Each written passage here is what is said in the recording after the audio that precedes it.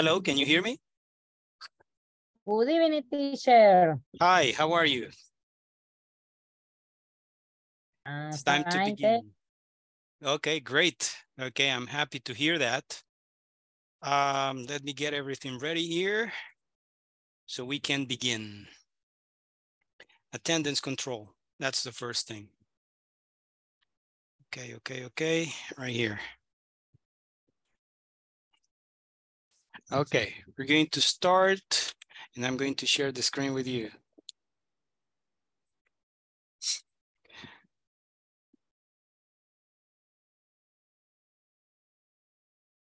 Okay, and now the attendance list. Teacher. Yes. Dígame. Hola. ¿Me escuchan? Que nos está haciendo teacher, ¿me escucha? Sí. Váyame. Nos está sacando el sistema otra vez. Ah, de verdad. Aquí en la académica quizás no han pagado, no sé. ¿Alguien me puede decir? Están cortando el internet. Le olvidó pagar el internet por ahí. Híjole, sí, no sé. Tengo 19 personas conectadas ahorita. Ok, vamos a llamar asistencia igual. Si tienen dificultades para conectarse, pues ahí me van avisando por medio del chat. Digamos, aquí estoy, ¿verdad? En caso que no escuchen su nombre. Ok, comenzamos. Aquí vamos con Adán Iglesias Velázquez.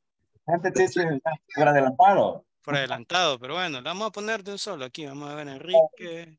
Ya que ya está acá, no vaya a ser que le desconecte. Adán, presente. Ok, thank you, Adán. Thank you, Enrique. Arles Ernesto. Arles Ernesto López. Baudilio Elenilson Rivera. Baudilio Elenilson Rivera. Carlos Alberto Santos Reyes.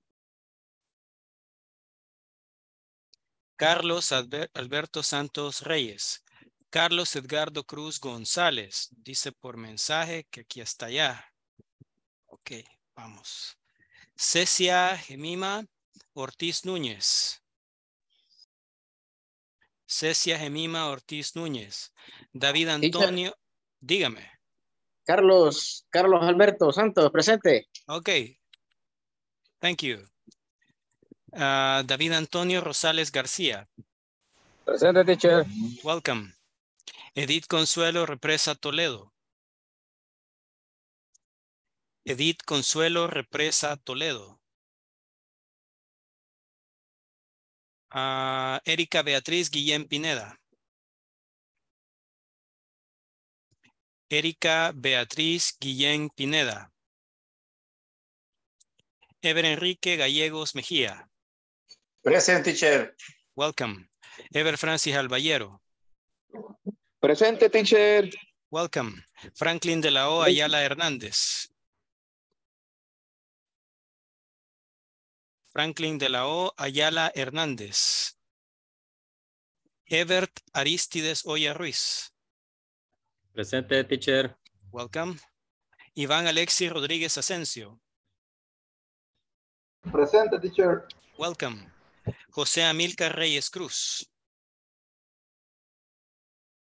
José Amílcar Reyes Cruz. José Benjamín Gavidia Guevara.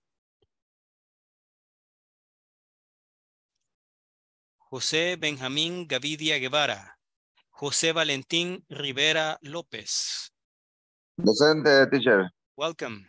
Juan Carlos Portillo Arias, creo que aquí nos dijo, y hasta aquí, ¿verdad? Good evening, teacher. Presente.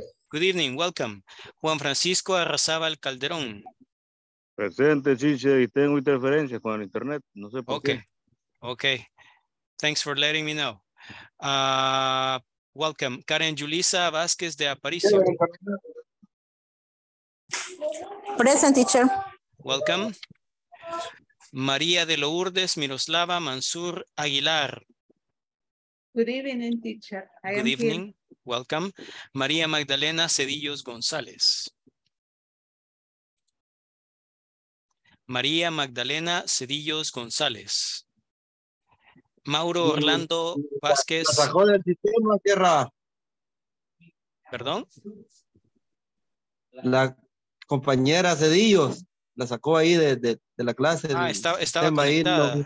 Estaba conectada, quizás, ¿verdad? Bueno, vamos a esperar. Voy a pasar de nuevo asistencia. Ojalá logre conectarse nuevamente. Mauro Orlando Vázquez, ¿segura? Present, teacher. Welcome. Mónica Ivette Merino Rivas. Presente. Welcome. Oscar Susaña Castellano. Oscar Susaña Castellano. Ahí está tratando de conectarse, teacher, ahorita. Ok, thank you. Salvador Manrique Hernández Vázquez. Teacher. ¿Quién me dijo? María Magdalena. Ahí está, María Magdalena. Ok, thank you, María Magdalena. Salvador Manrique Hernández Vázquez. Santos Mauricio Arias Valle.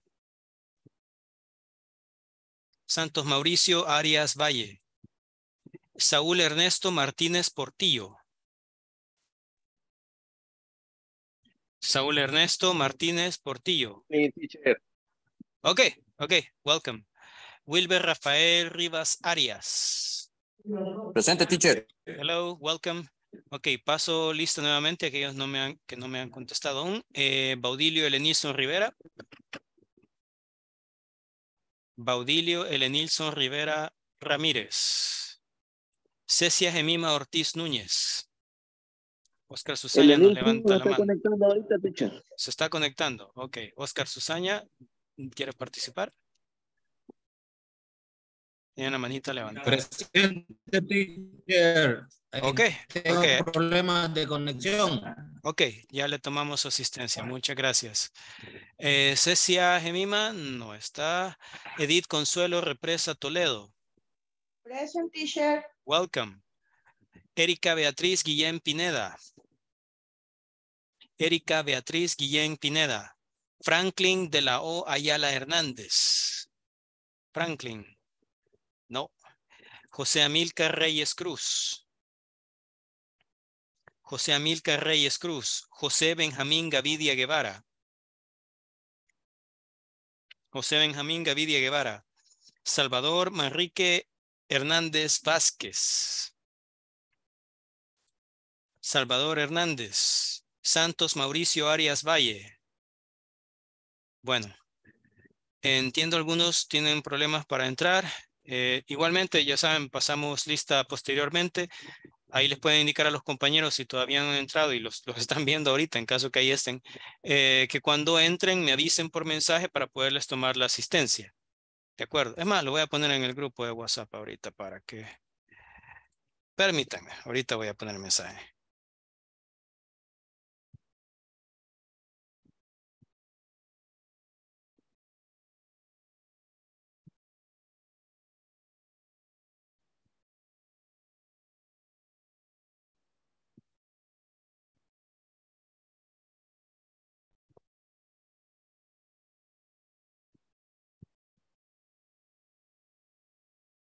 Ok. Vamos entonces. Let's begin. Ok, this is inglés principiante. Bueno, vamos aquí, tenemos chat. Vaya, cabal, como acaba de hacer José Amílcar Reyes Cruz. Presente, me dice por acá. José Amílcar, aquí está. Asistencia tomada. Cabal. Ok, José Amílcar, ya está su asistencia. Thank you. Okay, this is Inglés Principiante, módulo 3, and that's me, Doñán, at your service. This is session 15. And today is July the 12th of 2023 or 2023. Chat. Okay, you're welcome. So what are we going to do here? Okay, just remember, we were doing the exercises on was, wasn't, were, and weren't. Okay, so what are we going to do? You are going to complete the conversations with was, wasn't, were, and weren't. Okay? Example, Peter says, I called you on Saturday, but you weren't home. Te llamé el sábado, pero no estabas en casa. And David says, no, if you know the answer, please let me know. ¿Cómo será? Dice, no, Remember, you have to use was, wasn't, were, or weren't. Aquí les pongo las opciones. You need to use was, wasn't, were, and weren't. Okay? So, what about David? ¿Qué dirá David ahí?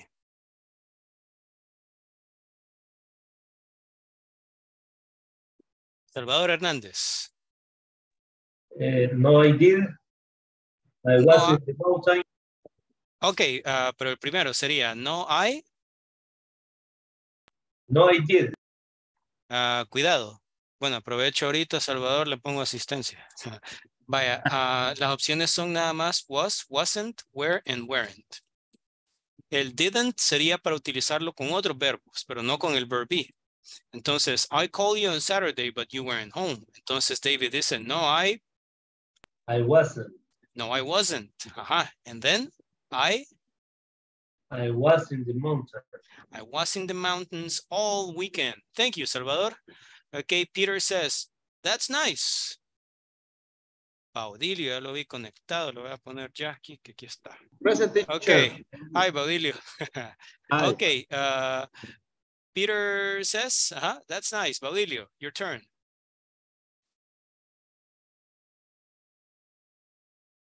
No, okay, María de Lourdes.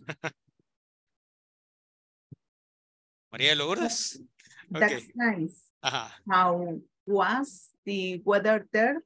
How was the weather there? Correct. Okay, very good. And David says, if you know the answer, raise your hand, please.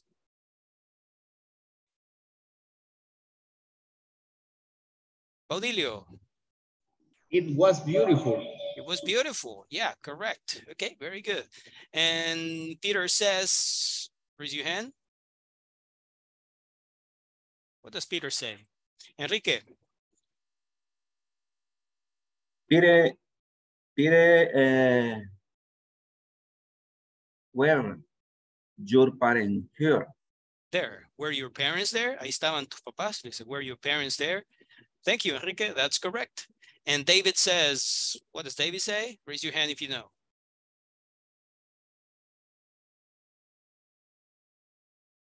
María de Lourdes. No, they weren't. No, they weren't. I was alone.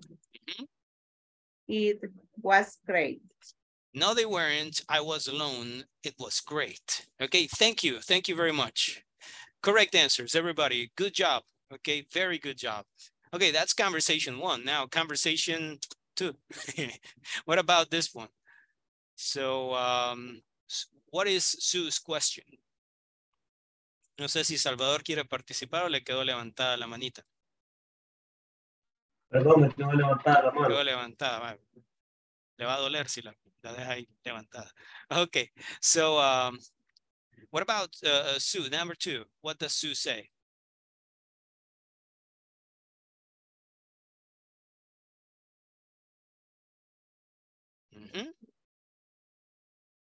Le está preguntando directamente a Wendy. Karen Yulisa. When were you born in the US, Wendy? It's only one word. Solo es una palabra. It's a yes, no question. When. Entonces sería when you, no. Remember, your options are was, wasn't, were, and weren't. Only that. Entonces sería where you born is in the US. Wendy. Were you born in the US, Wendy? Okay, correct. Thank you, Karen. What about Wendy? Wendy says, raise your hand if you know the answer. What does Wendy say?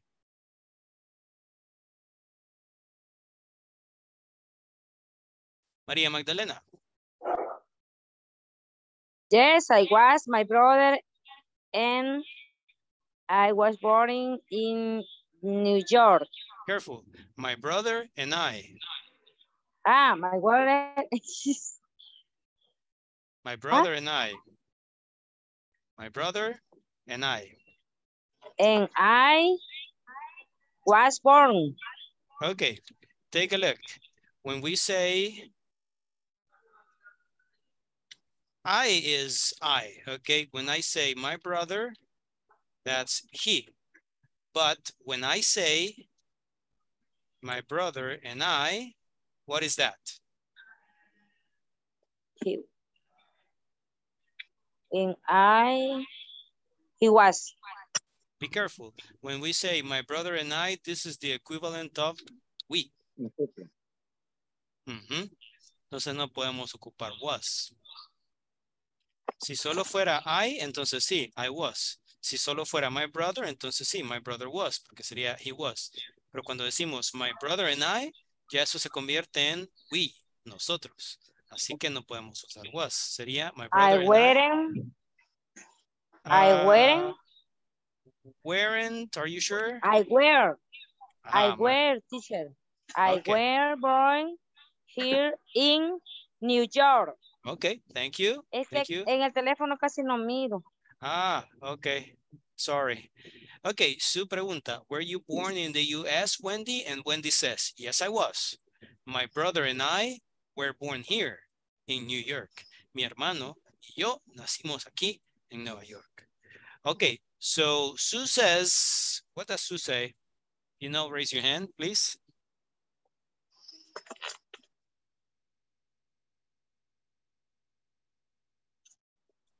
María de Lourdes. I was born here too. What about your parents? Were they born here? I was born here too. What about your parents? Were they born here? Correct. Thank you, Maria de Lourdes. What about Wendy? What does Wendy say? Raise your hand.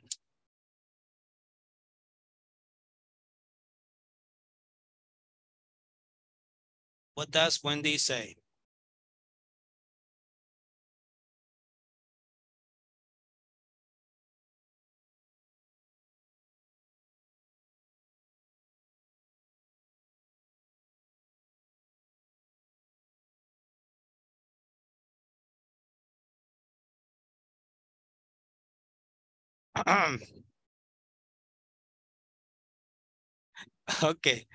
Okay, Maria Lourdes was the last time. I'm going to give the opportunity to Salvador. And then Maria Lourdes, and then Cecia. Cecia, aprovechando, le voy a poner asistencia.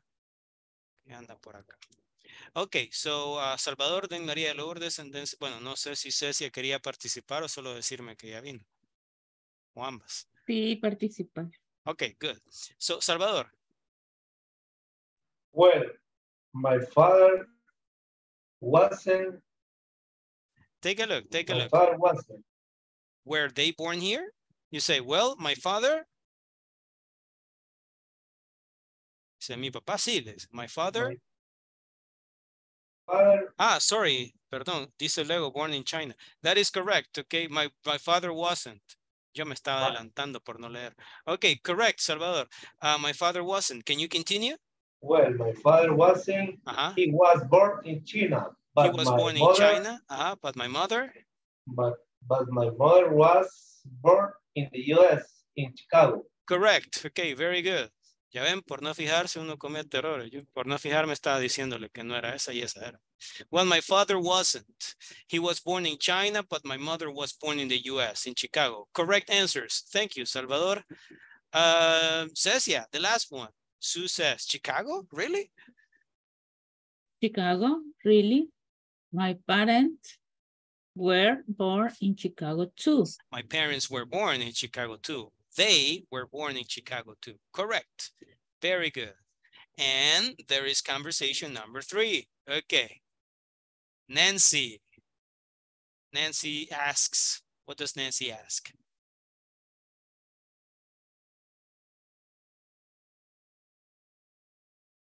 Aprovechando, voy a hacer un llamado aquí rapidito. Está por acá. Erika Beatriz. Todavía no. Franklin de la O. Creo que no. José Benjamín. Perdón, sí. José Benjamín Gavidia. Todavía no está por acá. Santos Mauricio Arias. Aún no. Ok, seguimos esperando. Number 3. Cecia, do you want to participate? Fíjate que tengo una pequeña confusión. Dígame. Espera. Was you in college last year, Chuck? I'm Pero sorry? suena es raro. Again, please. Was you? Mm-mm. Para mí suena más, were you in college last year, Chuck? That's correct. ¿Por qué were you? Porque con los sujetos we, you, and they ocupamos were. Y con I, he, she, and it ocupamos was. So were you in college last year, Chuck? And Chuck says, thank you, Cecia. Chuck says, raise your hand if you know. ¿Quién nos ayuda? Enrique. Yeah. Chat. No, I graduated from college 2 years ago. 2 years ago. So, entonces sería, no, I. No, I was. But if you say, no, I was, it's negative, positive. Negative. Ajá, entonces sería, no, I. Wasn't. No, I wasn't. Okay, I graduated from college 2 years ago. Thank you, Enrique. Nancy, what does Nancy say? What does Nancy say? Ever. So, where last year? Where were you last year? Okay, thank you, Enrique. Correct, Ever Enrique. What does Chuck say?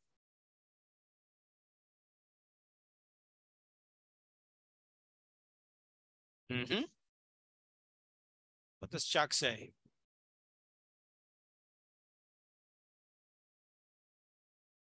Cecia. I was in France. I was in France. Okay, that's correct. And Nancy says, oh, okay, so who knows this one? Raise your hand, please. Maria Lourdes. Oh, were you in Paris? Were you in Paris? Okay, correct. Thank you. And Chuck says, no, I.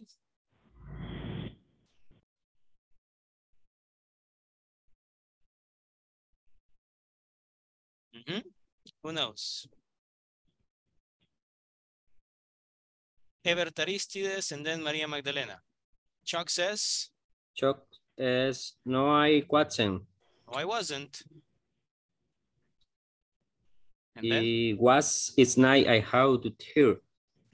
Again, please, I'm sorry, I was. It's night I have in home here. I had a job there. Tuve un trabajo ahí. Solo que este no se pronuncia nice porque este es un lugar que, si no me equivoco, está en Francia, creo yo, pero no estoy seguro. Se dice Nice. Es una ciudad. Ajá. Nice, pero da la casualidad yes. que el spelling es igual que la palabra nice en inglés. Pero es Nice. I was in Nice. I had a job there. Por eso aparece en mayúsculas, si se fijan. I was in Nice. Okay, so, ¿quién iba después? Me había levantado la manita antes de José Amílcar. Creo que había sido, no me acuerdo. Ok, pero me bajaron la mano.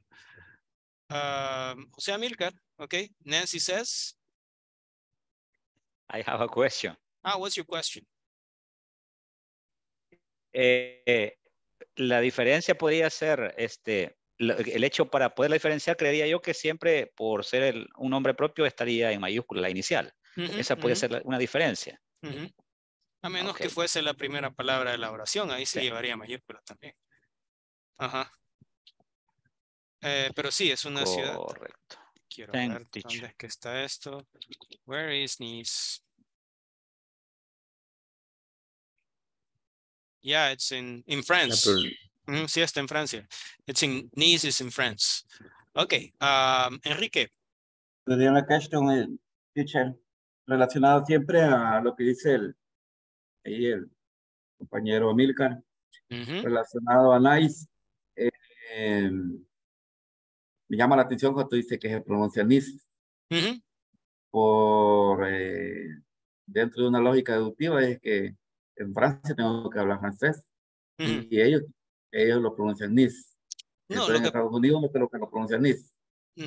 Ajá, la cuestión es que Nice es el nombre de este lugar. Aquí aparece en la foto. Este es Nice. Oh, entonces, Es un lugar en por Francia. ser un nombre de lugar. Ajá, se dice Nice. Ok. Nice. Pero si no fuese el nombre del lugar y estamos ocupando el adjetivo que es nice en inglés, entonces se pronuncia nice. Es una Gracias. coincidencia que se escriban igual. Ajá. Gracias, teacher. Ok. Por acá nos dice Santos, Mauricio Arias, que ya se conectó. Y ok, perfecto. Dice Santos Mauricio, estaba impartiendo una clase y hasta ahorita terminé. Sí, así veo la cámara. Veo un salón de clase. Ok, que es cámara de seguridad. All right, so what about the next one? What does Nancy say? ¿Qué dice Nancy? What does Nancy say?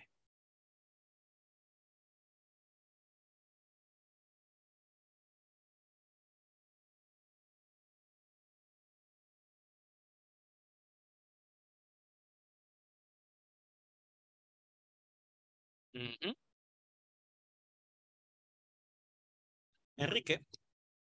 Teacher, yeah. Yes. Nancy,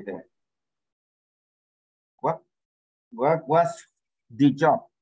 What was the job? Sí. Correct. Okay, what was the job? Y was porque se refiere a ahí o un trabajo. Así es. It. Sí. What was it? Okay. What was the job? Okay, correct. Tenemos por el chat acá.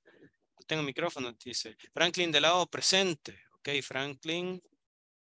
Gracias por avisar. ¿Dónde está? Ah, ya lo vi. Ok, Franklin de lado. Thank you. Nos faltan solo 2 personas. Aprovecho y pregunto. ¿Está por acá Erika? Erika Beatriz. Ahí está, ya la vi. Presente, teacher. Ok, welcome. Está por acá José Benjamín Gavidia. José Benjamín Gavidia. Solo él nos falta ya. Ojalá se conecte. Okay. Chuck says, what about the last one?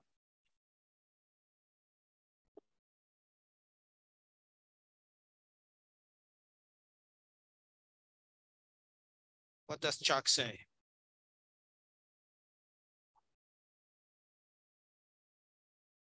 Cecia. I was a front desk agent at a hotel. I was a front desk agent at a hotel. Okay. Yeah, that's right. Kind of like a receptionist. Okay, so I was a front desk agent at a hotel. Very good. Let's continue. Listening activity. Okay, there's a listening activity right here. Let me check on one thing. It's 7:28. I think we're okay. Yes, we're okay. So, listening activity. Where were these people born? Okay. When were they born? Listen and complete the chart. So you have the people Michelle Yeoh, Apollo Ono, Giselle Bunchen, and Gael Garcia Bernal. So you have to listen carefully and you have to tell me the place of birth. Where were they born? For example, Michelle Yeoh, Malaysia. And the year of birth, el año de nacimiento. Pay close attention and write down the year of birth. I am going to play the track twice. Please take notes, okay? Por favor, apunten cada uno de ellos. All right, let's begin. Me avisan si escuchan. 1. Did you hear that? 1? Yes, okay. Ay. 1. Do you know that actress Michelle Yeoh? Yeah, she was in the movie Crouching Tiger, Hidden Dragon. That was a great movie. I'm reading this article about her. Did you know she was born in Malaysia? No, I didn't. Yeah, she was born in Malaysia in 1962. 2. Do you know very much about Apollo Ono? Apollo Ono? I don't think so. Who's he? He's a speed skater. He got gold and silver medals in the Olympics. Where's he from? Japan? No, actually he was born in the U.S., in Seattle. Is he young? Well, he was born in 1982. 3. You know that really tall model, Giselle Bundchen? Is she from Australia? I don't know. Let me check this website on celebrities. No, it says here she was born in Brazil, in Sao Paulo. Oh, yeah? What else does that website say? Like, how old is she? Well, she was born in 1980, so this year she is 4. I just love Gael Garcia Bernal. He's a terrific actor. What? Who? Gael Garcia Bernal, the Mexican actor. He was in the Motorcycle Diaries. That was a great movie. I don't know that movie. How old is this? What's his name? His name's Gael Garcia Bernal, and he was born in 1978. In 1978? He's just a baby. And I don't like the movies today. Now, 20 years ago, they made some really good movies. Why, I remember. Okay. Do you need to listen the second time?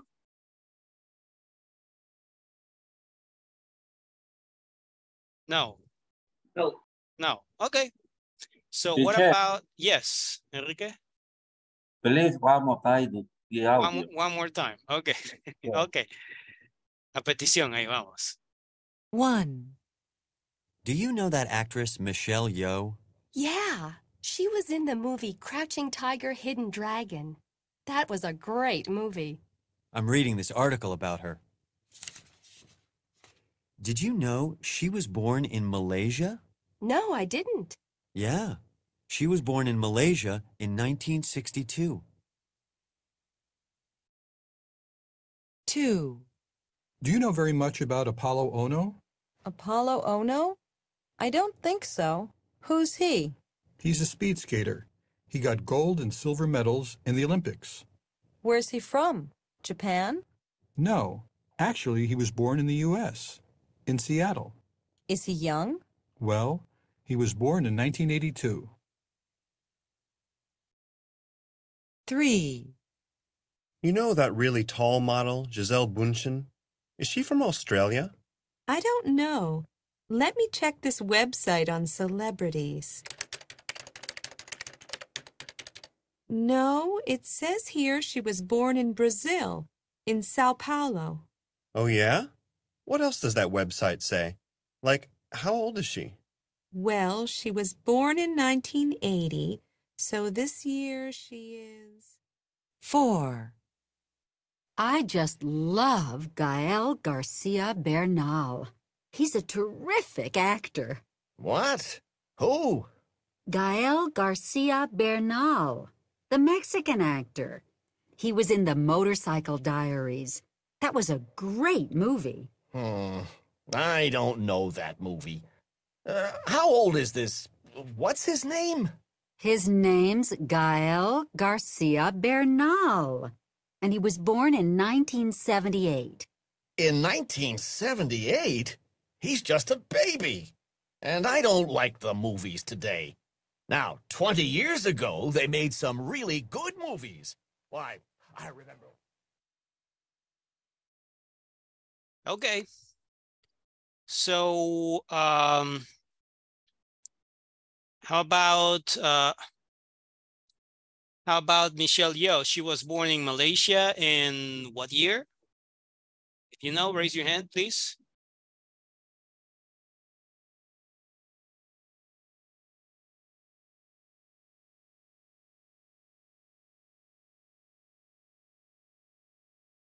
Salvador Hernández. 1992. 1992. Yes. No, not really. But thank you for participating. It's a different year. Cecia. 1962. 1962. Okay, yeah, that's correct. So if she was born in 1962, how old is she now?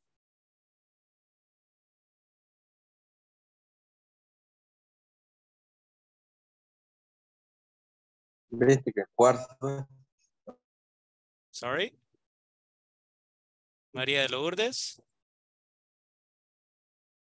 Place of birth. Ah, okay, okay. Okay. Apollo Ono. What's the place of birth? U.S. Seattle. Seattle. Okay, that's correct. And the year of birth? 1982. 1982. Okay, yeah. 1982. 1982. Okay, so I think Cecia wanted to say something. ¿Cuántos años tiene Michelle Yeoh? Uh-huh. How old is Michelle Yeoh? 62. 62. 62. Should be 61, I believe. 61 years old. Okay, thank you. What about Apollo Ono? Okay, how old is Apollo Ono now? Baudilio?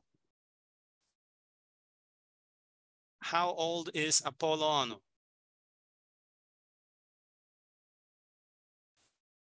Microphone.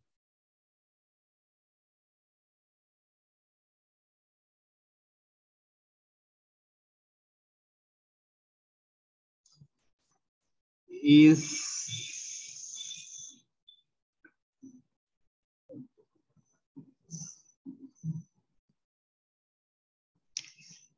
41.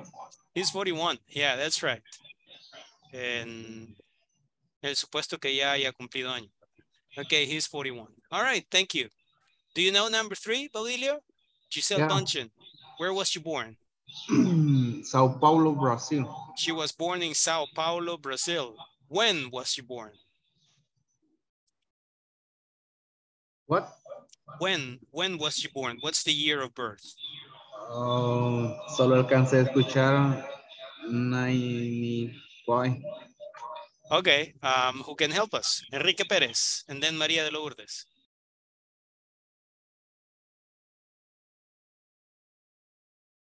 Enrique?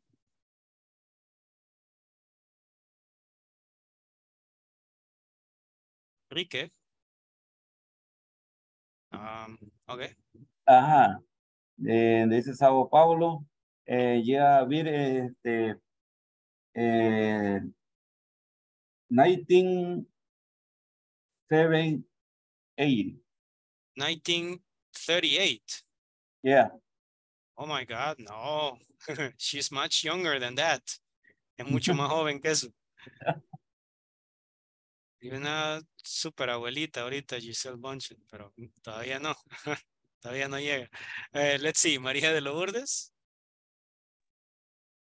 1980. 1980. Okay, yeah, that's right. So how old is Giselle Bunchen now? She's 42 years old. 42. Are you sure? Because we're in 2023, so I believe she's 43 actually. She will 42. Be like 42. Bueno, sí, porque no sé la fecha de nacimiento. Bueno, ya lo investigó. Okay, so 42 or, well, this year she turns 43. Okay, no sé cuándo, pero cumpleaños 43. So Giselle Bunchen, thank you. And the last one, Gael García Bernal, como dicen ellos, Gael García Bernal. So what about Gael García Bernal? Where was he born and in what year? Baudilio, do you want to participate again? Yes. Okay, yeah. And Mexican. He was born in Mexico. Mexico. What year? Okay. And 1978. 1978, okay. So how old is Gael García Bernal now?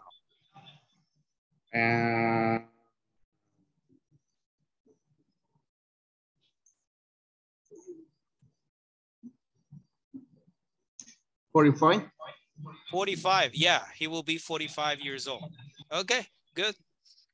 Here we go. Everybody, thank you. Thank you very much. All right, let's continue. Next part, this is lesson objective 5.6. By the end of this class, you will learn to sound natural when using negative contractions. Final de esta clase aprenderán a sonar natural cuando usen abreviaciones negativas. This is just a listening part, pronunciation, negative contractions. Listen and practice. Here we go. One syllable. Aren't. Weren't. Don't. Can't. Two syllables. Isn't. Wasn't. Doesn't. Didn't. Okay, now listen, here's the pronunciation of negative forms. Aquí solo hay una sílaba. Decimos aren't, aren't. No decimos aren't, sino aren't, aren't. Don't, one syllable. Weren't, weren't, one syllable. Can't, one syllable. Two syllables. Isn't, isn't. Doesn't, doesn't. Wasn't, wasn't. Two syllables. Didn't, didn't. Two syllables.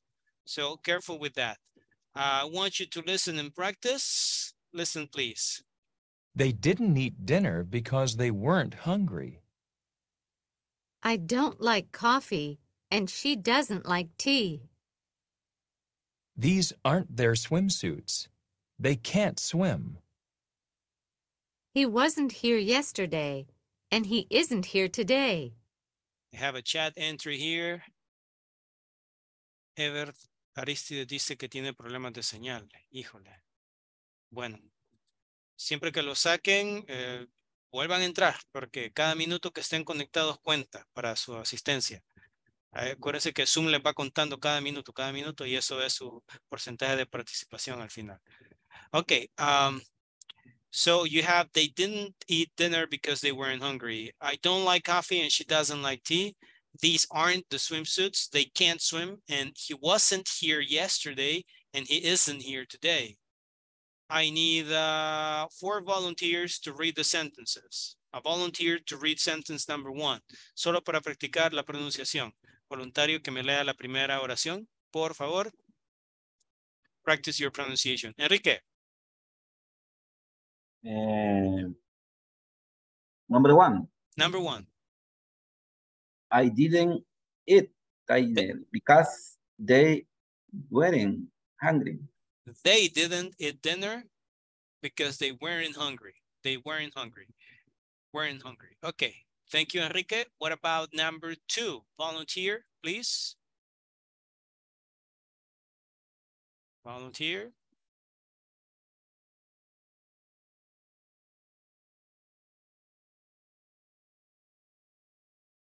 Voy a continuar yo, teacher, para practicar.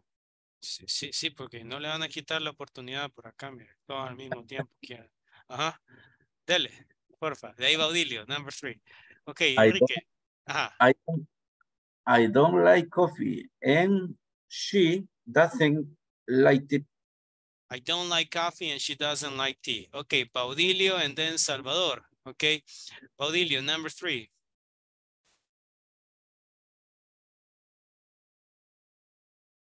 ¿Dónde va, teacher? Me perdí. The third one, number 3. This one here. These aren't their swimsuits. Swimsuits.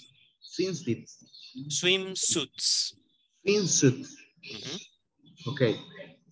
These aren't their swimsuits. They can't swim. They can't swim. Okay, thank you, Baudilio. Now, Salvador Hernandez, the last one. He wasn't here yesterday and he isn't here today. Okay, he wasn't here yesterday and he isn't here today. Okay, thank you very much. Let's continue. 7:45. Wow, we only have 15 minutes. Let's do this. One conversation. Where did you grow up? Okay, that's a conversation right there. Where did you grow up? We're going to review the question form of past simple and also the past of the verb be. Okay. So conversation, where did you grow up? Listen and practice. I want you to listen. Then we're going to read it together. And then I will ask for volunteers to read it for the class.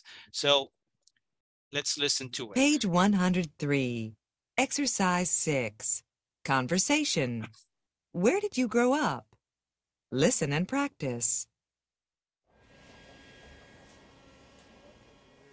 So, Chuck, where did you grow up? I grew up in Texas. I was born there, too. And when did you come to Los Angeles? In 1990. I went to college here. Oh, what was your major? Drama. I was an actor for 5 years after college. That's interesting. So why did you become a hairstylist? Because I needed the money. And I love it. Look. What do you think? Well, Okay. So that's the conversation. Where did you grow up? ¿Dónde creciste? Okay. Where did you grow up? Listen and practice. I need 2 volunteers to read the conversation. 1 boy, 1 girl, please. 1 girl to read Melissa's part and 1 boy to read Chuck's part. Okay, we have Baudilio. You're going to be Chuck. And 1 lady, please, to read Melissa's part. Volunteer, please. Please. Pretty please, with sugar on top. Thank you, Cecia. Okay. So, Cecia, you're Melissa. Let's begin. So, Chuck, where did you grow up? I grew up in Texas. I was born there too. And when did you come to Los Angeles? In 1990. I went to college here. To college. Oh, what was your major? Drama. I was an actor for 5 years after college. College. That's interesting. So why did you become an hairstylist? Because I needed the money and I love it. Look, what do you mean? What do you think? Well, Como que no mucho. Okay, so thank you, Baudilio and Cecia. All right, Melissa says, so Chuck, where did you grow up? ¿Dónde creciste? Chuck says, I grew up in Texas. I was born there too. También nací ahí. Melissa says, and when did you come to Los Angeles? Chuck says, in 1990. I went to college there. Fui a la college es como casi como la universidad. I went to college there. Melissa says, oh, what was your major? Ahora, ¿qué es el major? Aquí hay que tener cuidado. La palabra major es como la carrera que lleva alguien en la universidad, pero no tan específico. Es más bien como, ¿cómo les puedo explicar? No es la carrera exacta, sino más bien el rango general de la carrera. Por ejemplo, drama, ¿verdad? Drama. Hay gente que estudia educación, education, ese sería el major. Hay gente que estudia leyes, law, ¿ok? Ahora, el nombre de la carrera que lleva propiamente ya es más específico, pero el nombre general de lo que estudia, eso es el major. Tengan cuidado de no confundir major con career. Career es diferente. Career es lo que usted hace, es su trabajo, ese es su career. ¿Ok? Por ejemplo, ¿qué pasó cuando yo estudié en la universidad? Major, ¿ok? Era English teaching. Ese era mi major, ¿ok? Era la enseñanza del idioma inglés. ¿Ok? What's my career? ¿Ok? English teacher. Right? Ahí está. Es lo mismo lo que uno estudia que lo que uno se dedica. Entonces les digo para no confundir porque muy seguido veo que la gente confunde el major con el career. Probablemente porque en español decimos carrera a lo que uno estudia. Entonces carrera y career se parecen, ¿verdad? Entonces, pero no es lo mismo, no es lo mismo. La carrera universitaria es el major y el career es su profesión o a lo que se dedica en general, ¿verdad? Para ganarse la vida. Eso es career. ¿Ok? Así que si a mí me dicen, what's your career? Yo digo, I'm an English teacher. Ahí está. So, what was your major? ¿O cuál era su carrera o qué estudiaba, verdad? Drama. I was an actor for 5 years after college. Melissa says, that's interesting. So, why did you become a hairstylist? ¿Por qué te volviste estilista? And Chuck says, because I needed the money and I love it. Look, what do you think? And Melissa says, well, all right. Cabello mero extremo. All right. Do you have any questions about the vocabulary? ¿Tienen alguna pregunta acerca del vocabulario? No questions? No questions. Okay, then. Let's move on. Page 1. Lesson objective. Look, by the end of this class, you will learn how to ask and answer WH questions with did, was, and were. Additionally, you will practice a conversation which illustrates how this topic is used in a real-life setting. Al final de esta clase, ustedes aprenderán a hacer y responder preguntas interrogativas, dice, pero son preguntas abiertas WH con did, was, and where. Además, practicarán una conversación, que ya lo acabamos de hacer, la cual ilustra cómo se utiliza este tema en un escenario de la vida real. So, take a look. This is the grammar focus. Hoy no les tengo información adicional porque ya lo vimos esto prácticamente, así que no les tengo más, pero sí les tengo un ejercicio. Grammar focus. WH questions with did, was, and where. Ahora, ¿cómo se ocupa esto? Vamos a hacer un poco de memoria acá. Did lo va a utilizar usted en past simple para hacer la pregunta, ya sea yes, no question o information question. Excepto, por supuesto, cuando se trate del verb be. Si se trata del verb be, no vaya a utilizar did, porque no va. Acuérdese que con el verb be, ya tiene su propia forma de pregunta. Y para hacer la pregunta, solo cambia de lugar el sujeto y el verbo y ya estuvo. Ok. So, take a look. Where did you grow up? When did you come to Los Angeles? Why did you become a hairstylist? Ahora, si ustedes se acuerdan, cuando ustedes hacen una pregunta en past simple, van a utilizar did, luego el sujeto, y luego va el verbo. ¿En qué forma? Quiero ver quién me dice. ¿En qué forma va el verbo en la pregunta? Past simple. Wilber. En su forma base. En su forma base, así es. Nunca me vayan a utilizar el verbo en pasado para hacer una pregunta. El verbo en pasado solo se ocupa ¿en qué circunstancias? ¿Quién me dice?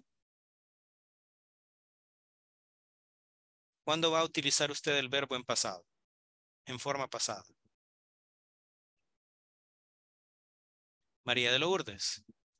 Cuando es una afirmación. Así es. Así es. Solo en oraciones afirmativas usted va a utilizar el verbo en pasado. Si es una oración negativa o si es una pregunta, entonces va a utilizar el verbo en forma base. Ok, nunca olviden eso. So, where did you grow up? When did you come to Los Angeles? Why did you become a hairstylist? And you have the answers. Where did you grow up?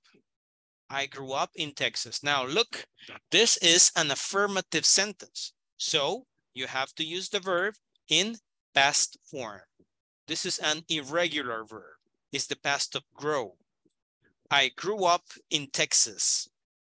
Second question, when did you come to Los Angeles? When did you come to Los Angeles? The answer is, I came to Los Angeles in 1990. Okay, I came. This is the past of come. This is an affirmative sentence, so you have to use the verb in past. Why did you become a hairstylist? Remember, become es volverse, convertirse. Why did you become a hairstylist? Because I needed the money. Needed. This is an affirmative sentence. So you use the verb in past. Dice, porque necesitaba el dinero, le dice. I needed the money.